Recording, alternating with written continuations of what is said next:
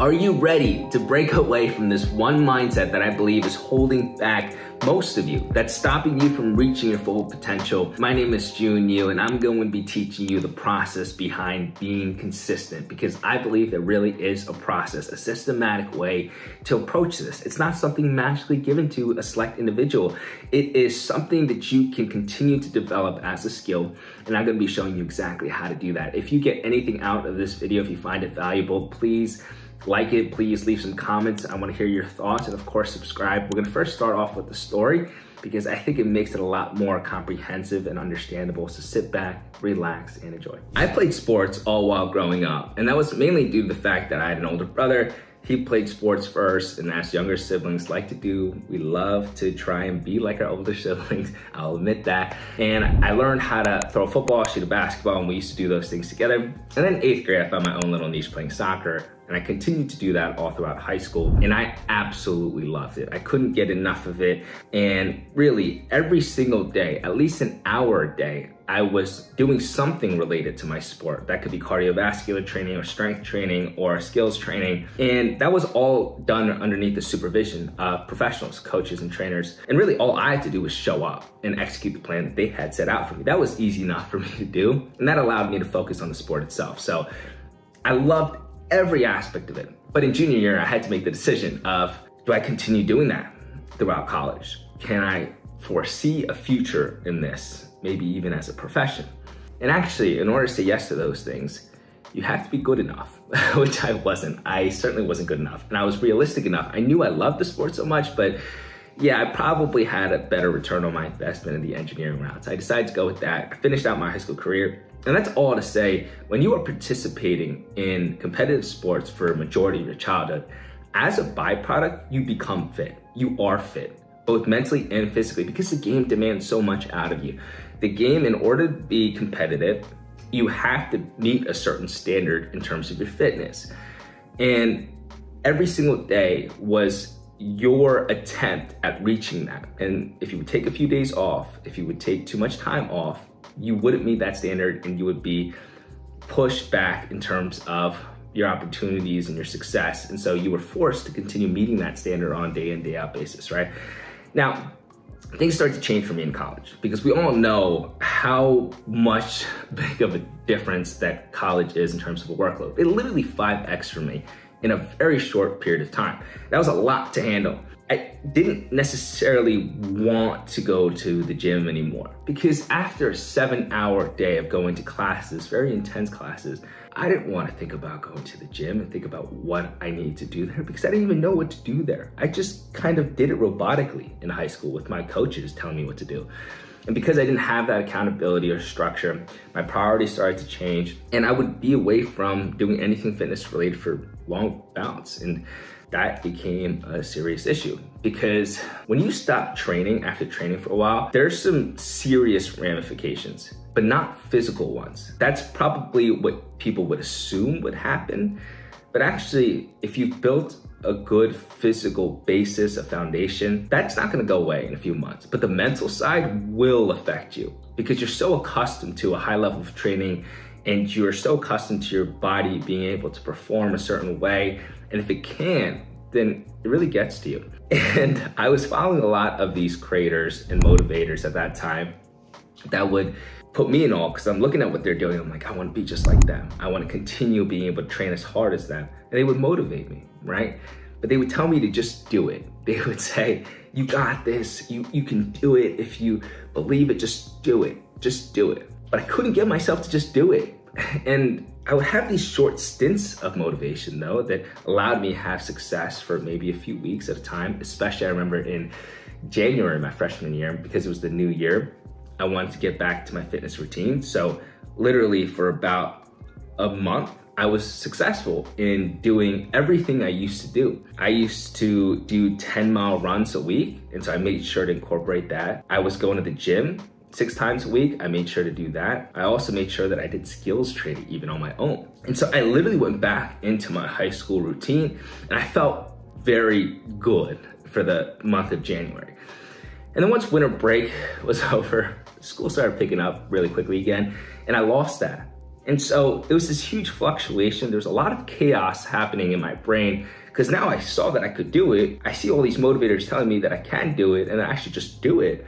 But now I can't get myself to continue doing it. So is there something wrong with me? There was some kind of blockage happening. I don't know. And I was having such a tough time. But something that I did do really well in high school that carried over in college was doing reflections. That was such an integral part of my daily routine. And eventually I would look at my journal to do my reflections and I would say, oh my goodness, it's been about 6.5 months since I've been consistent training and doing anything physically active after having done that for my whole childhood, right?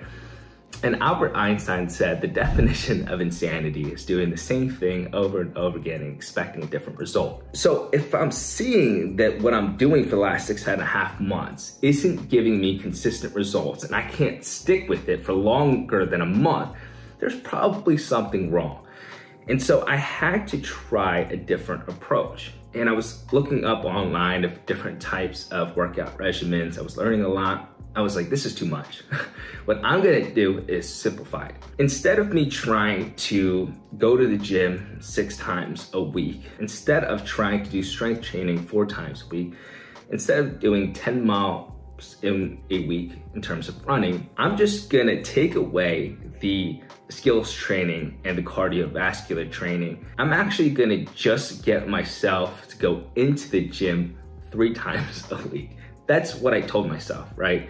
And so once I got into the gym, I didn't even consider exactly what I was going to be doing. I didn't know if I was gonna do cardiovascular training on the treadmill or something of that nature. I didn't know if I was just gonna do strength training while I was at the gym, but I just knew that I wanted to get into the gym 3 times a week. And that sounded easy enough. I'm like, okay, June, if you can't do this, then there's really an issue, because this is not even a fourth of what you were doing. You can at least do 3 days a week. And I actually was able to do 3 days a week. And I did that for about 3 months successfully. I didn't put additional pressure onto myself. I literally just went to the gym 3 days a week. And that actually did something really powerful. And that is what this video is really about.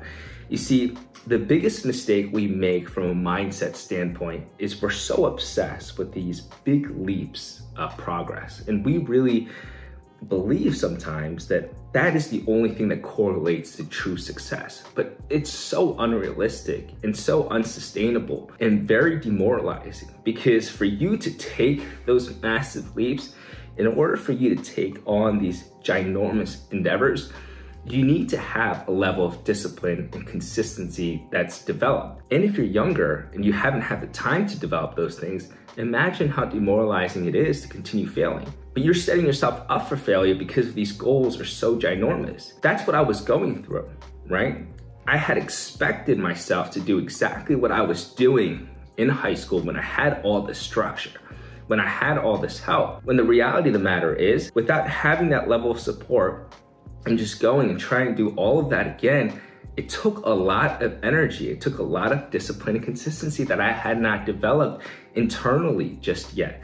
In terms of my own character development, I haven't done the evolution in my life to get to that point just yet. And by me taking that macro goal of being fit, right, and breaking that down into a micro goal of going to the gym 3 times a week, to the point that it was laughable, it was feasible, it was, of course I can do that. It did 2 beautiful things for me that I really need you guys to get in your head. Number 1, it built positive momentum moving forward.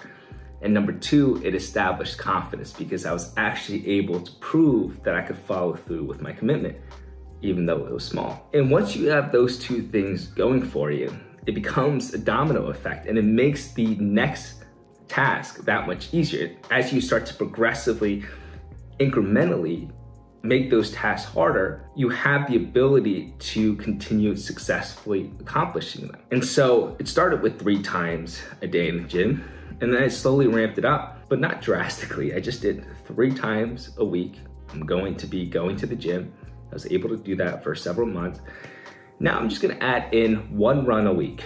I don't care the distance. I don't care the time. I didn't want to put that pressure onto myself. I was just going to do the runs, and I was able to do that successfully. And then I went 4 days in the gym, and then few more months after, I did another run. And now I'm at the point in which I train almost every single day without missing a day. I do my runs. I actually take on and still play basketball with my friends over the weekend. And I've completely transformed my fitness back to where it was. And actually, I would even say that I'm more fit now than I ever was before, even in high school. But that's what I'm saying. People love these transformations. They love, oh, he was in this horrible place mentally and physically. And now look at him. He has the body, he has the mental clarity, he has the strength. I want to be just like him. And we look at just those two starting points and the ending points. That's the only part that we look at without understanding that there's a humongous middle there. And as we start to obsess over where we are and where we want to go to, we lose patience and we don't understand that this takes a lot of consistency and discipline. The mindset is this: I'm going to take these macro goals and I'm going to break them down and focus on the micro goals. I'm going to keep my head down and I'm going to focus on stacking these micro wins. And sooner or later, you're going to look up and realize you're closer to your macro goals than ever before. This applies to everything. And I really do believe it's a skill to be able to take a macro goal and bring it down to its micro level. Is not something that's easy. It's not something that comes naturally. I can give it a completely different example. If we're talking about how to be a great student. So what aspects make a good student? Well, there's a lot, but how about being organized, right? We know a disorganized student probably won't be able to have as much success, especially when it gets into the intensive studies in higher education. We can all probably agree to that. But being organized overnight after never being organized before is a ginormous step. That's a humongous leap of progress. Because the reality of the matter is there are people that are never organized their entire lives and never get to that point. And to expect that you can do it in a short span of time is very unrealistic. And for you to get there, it's gonna take a lot of consistency and discipline. And again, if you haven't developed those skills just yet, you're setting yourself up for failure. So let's break that down even further. What does being organized as a student look like? A clean room is probably a good start. I will clean my room every single day. I can make sure that my bed's all made. I can make sure I put dirty laundry away. I can make sure I vacuum. That's easy enough, right? And you think about it and say, maybe not. I only make my room clean once every several months whenever I feel like it. That's probably still too big of a macro goal. And so the goal is here to continue breaking it down until you get to the most fundamental, rudimentary element. And maybe you get to the point in which you say, I will just make my desk clean every single day. I can do that. I can just throw away trash and just make sure my monitors look good. That sounds easy enough. And I'm laughing because it's feasible, right? That's to the point you want to get to. And so you say, all right, now that I've established and identified a micro goal that I want to pursue, let's figure out how long I want to successfully do this for. Maybe you give yourself a week, 7 days. For 7 days, every single day, I'm gonna make my desk clean. And for those 7 days, you do just that. You make your desk clean, but you don't do anything more than that. You don't wanna just go out of your way and, for example, clean your entire room on a Wednesday, the third day, while you're on this 7-day journey. Why? Because it creates additional chaos and subconsciously creates these standards and expectations for yourself. So probably the reason why you did it on Wednesday is because you just had a heightened sense of motivation, because for 2 days you felt really good. Now the issue is on Thursday and Friday, you start not to feel so good and you start to recognize, oh my goodness, I was able to do more and now I can't get myself to do that. There must be something wrong with me. And you start to jump the gun a little bit. You start to progress too quickly. And that just creates additional chaos. This is about practicing following through with what you said that you would do. If you said that you're going to make your desk for 7 days, just do that successfully. If you fail after 7 days, which is very possible, okay? Because a lot goes on in our lives, then you just make that goal a little bit more micro. But if you succeed, you make it a little bit more macro. You start to progressively increase the difficulty. And so maybe after 7 days of making your desk every day, maybe you graduate to making your room clean eventually. And you do that for a certain time point. But again, this is a practice and you continue to develop that. And don't think that this is elementary. This isn't something that, oh, it's not going to work for me. This is genuinely a skill that needs to be established so that you can pursue big endeavors in your life. If you are always just jumping for these humongous goals and leaps of success, you will continue to fail and you will continue to lack the confidence and the momentum to continue pushing yourself forward. That's an issue. That's one example of how you do that in school, which is completely different than the fitness side, but you see how it always applies. In life, that's the mindset you need to have. Can I take this macro goal in front of me and can I be different than what everyone else is doing? Because I promise you, most people will have that macro goal and only consider that macro goal instead of doing the practice and learning the skill of how can I make this more of a micro goal and continue to build these over time. If you go back to the fitness example and what my coaches were doing for me in high school, that's exactly what coaches are meant for. Coaches understand the bigger picture. Coaches understand, okay, my goal is in November. I wanna make sure June is on the biggest stage performing at his very best. And they're good enough to be able to see how to incrementally get there. When you lose that structure, can you do it for yourself? I hope that after listening to this video, you see how important it is.